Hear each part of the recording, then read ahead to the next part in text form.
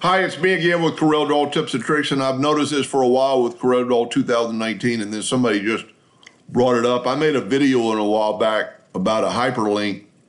When you type in a Gmail with an @ sign, it puts an underline, and if you don't want that in there, in earlier versions of Corel, you'd go to Tools, Options, Customization, and go to Text. Well, they've changed this around. Text isn't there anymore. So in 2019 and above, go to Tools, Options, Corel Draw. Then you go to Text.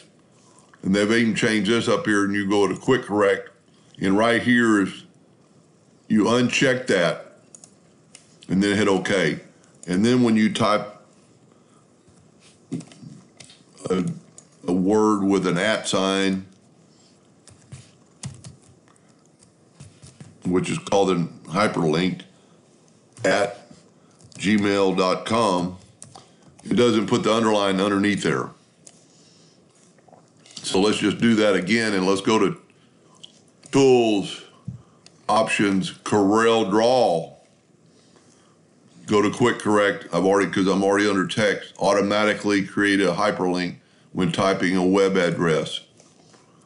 But really it's a web address or a website or a email.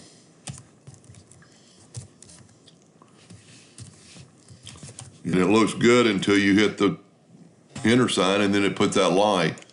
So in 2019 and above, it's a little bit different. I've kind of gotten used to it, so I don't worry about it. But under Tools and Options, now if you go to Customization, you've only got commands. You don't have a lot of the other stuff. So when you're working with 2019, just think about that. Go into Corel Draw, and you get a whole lot more how to save, snap to, edit, display, general, and text. You can change a bunch of stuff in the text. Change your font, most recently displayed, the 5 last fonts.